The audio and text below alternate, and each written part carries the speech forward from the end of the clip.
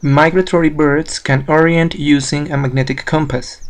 It has been proposed that birds use a light-activated mechanism mediated by a specific cryptochrome that makes them able to see the Earth's magnetic field and choose a migratory direction. To test this light-activated mechanism, I do behavioral experiments out at stands of a field station to avoid electromagnetic noise from the city.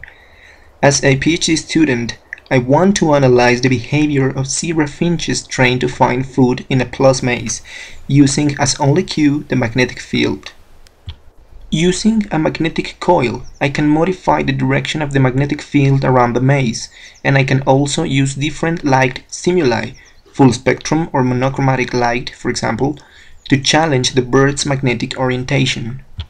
I record and analyze the behavior of the birds under different light and magnetic stimuli combinations to reconcile the spectral properties of the cryptochrome with the magnetic compass orientation under different wavelengths.